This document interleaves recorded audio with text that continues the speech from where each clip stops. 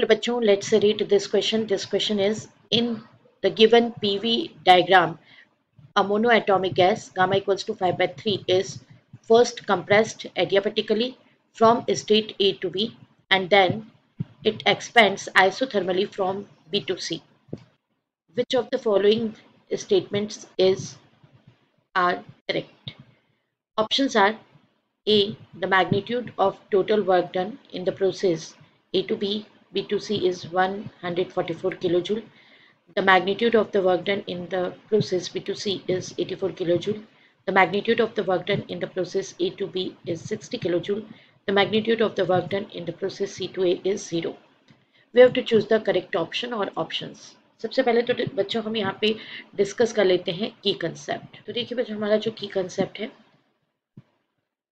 that is condition for adiabatical change, that is PAVA। अगर हम A point पर focus करें तो PAVA raise to power gamma equals to PBVB raise to power gamma. Because of that एडियाबेटिकल change होगा तो हम ये equations को यूज़ कर सकते हैं। अब कंप्रेस्ड हो रहा है या फिर जैसा भी उसका आगे वर्क डन कैलकुलेट करना है तो हम वर्क डन के लिए कंडीशंस अप्लाई करेंगे। चलिए अब देखते हैं सॉल्यूशन। तो देखिए बच्चों, सॉल्यूशन में सबसे पहले हमने जो कंडीशन आपको बताई है उसी कंडीशन को लेकर के चलेंगे। तो फर्स्ट हम ए टू बी चेंज को देख रहे हैं, तो हमने ये इक्वेशन यूज़ किया है ए टू बी चेंज हमारा क्या हो रहा है, तो ए टू बी एडियाबेटिकल चेंज हो रहा है ए to be, that is adiabatic change. ये हमें गिवन भी है कि स्टेट ए टू बी क्या हो रही है, यहाँ पे एडियाबेटिकल कंप्रेशन हो रहा है, तो एडियाबेटिक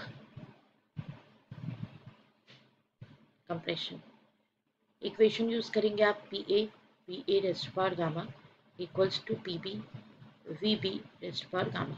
ये ग्राफ में वैल्यूज गिवन है हमें कि ये V का वैल्यू 0.80 गिवन है, तो A पर इतना, और प्रेशर का वैल्यू 100 गिवन है। जब आप B पर जाते हैं तो प्रेशर का वैल्यू कितना हो जाता है, 300 हो जाता है। इस तरीके से आपको वैल्यूज़ गिवन है, वो वैल्यूज़ आप ग्राफ से ले लेंगे। तो PA का वैल्यू हमें गिवन है according to graph 100 and VA का वैल्यू हमें गिवन है 0.8, गामा का वैल्यू 5/3 इक्वल्स टू PB का वैल्यू जैसा कि ग्राफ से 300 और VB हमें नहीं पता है तो VB रेज़ टू पावर 5/3। तो अब इस इक्वेशन को हम सॉल्व कर लेंगे इक्वालिटी को। देन यहाँ से 0.8 raise to power 5/3 equals to 3 and VB raise to power 5/3। इसे हम ऐसा भी लिख सकते हैं बच्चों 0.8/3, यहाँ पर 3 भी है तो 3 and equals to VB raise to power 5/3 और इसकी भी पावर है 5/3। 1/3 0.8 raise to power 5 equals to VB raise to power 5। Further solve करेंगे 1/5 root that is 1/3 raise to power 3/5 0.8 equals to VB।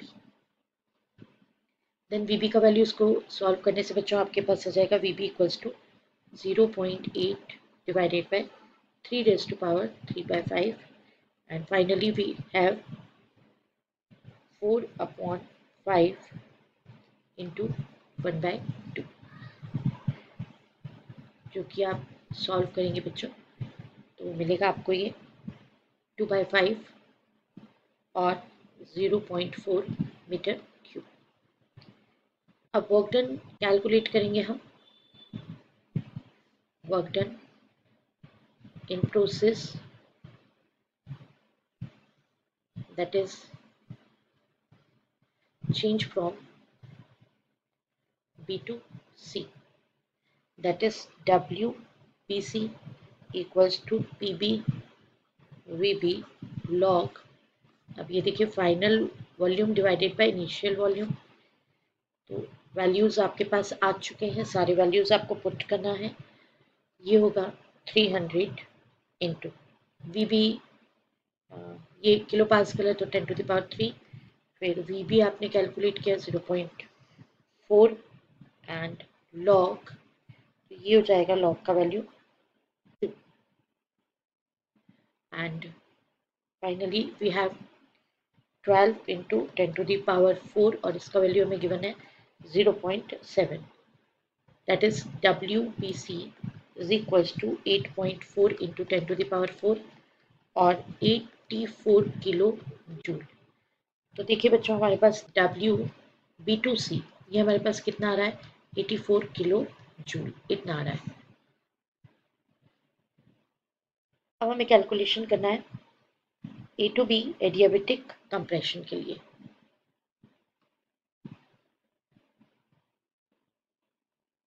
तो for change A to B, A to B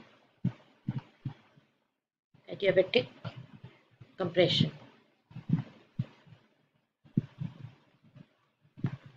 इसके लिए W A to B equals to PA VA minus PB VB divided by 1 minus gamma. तो बच्चों जितने भी हमारे values हैं वो सारे वैल्यूज हम सब्सटीट्यूट कर देंगे, that is 100 into 10⁻³ into 0.8 minus 300 into 10⁻³ into 0.4 and divided by 1 minus 5/3। 10⁻³ तो यहाँ से कॉमन ही है एंड ये हो जाएगा 80 minus 120 and divided by -2 and finally -40 into 3 into 10⁻³ divided by -2 and finally जो हमारे पास वैल्यू आ रहा है दैट इज 60 into 10⁻³ और इसको हम लिख सकते हैं 60 किलो जूल। तो ये वर्क डन कितना आ गया 60 किलो जूल। तो कंप्रेशन है तो नेगेटिव होगा, लेकिन अगर मैग्नीट्यूड वाइज देखें तो WA2B इसका मैग्नीट्यूड हमें कितना मिल रहा है 60 किलो जूल मिल रहा है। नेक्स्ट अब हम कैलकुलेट करेंगे WA2B एंड B2C। तो बच्चों हमारा जो WA2C है तो ये वाला वर्क डन जो है WA2C ये 0 होगा because there is no change in volume. आप ग्राफ में जाकर के देखेंगे तो डेल वी कितना मिल रहा है वहाँ पे 0 मिल रहा है, तो यहाँ पे कोई चेंज नहीं होगा, इसलिए WA2C हमारा कितना आ रहा है 0 आ रहा है। WA2B हमारा कितना आ रहा है 60 आ रहा है। तो अब बस हमें total net work done calculate करना है, तो ये हो जाएगा WA2B plus WB2C plus WA2C। लेकिन ये कंप्रेशन है तो हम जहाँ पर कैलकुलेट करते हैं कंप्रेशन की ये मैग्नीट्यूड है, this one is the magnitude of work done. तो यहाँ वैल्यू हो जाएगी -60 WAB equals to -60 because it is for compression, so -60 आएगा यहाँ पे, then plus 84 and plus ये हो जाएगा 0। तो नेट वर्क डन ये हमने जो कैलकुलेट किया है that is net work done in this process, this is equals to 24 kilo joule. तो अब हम देखते हैं कौन कौन से ऑप्शन हमारे करेक्ट हैं। तो देखिए हमारा जो ऑप्शन ए है वो करेक्ट नहीं है क्योंकि ये 144 किलो जूल आ रहा है, ये 84 किलो जूल आ रहा है। B2C करेक्ट है एंड मैग्नीट्यूड पूछा है तो magnitude of work done A2B ये 60 किलो जूल आ रहा है, करेक्ट है। और C2A यहाँ पे ये C2A वर्क डन 0 आ रहा है क्योंकि वॉल्यूम का वैल्यू 0.80 है। तो हमारे option B, C and D all these options are correct. I hope you understood it well. Best of luck. Thank you.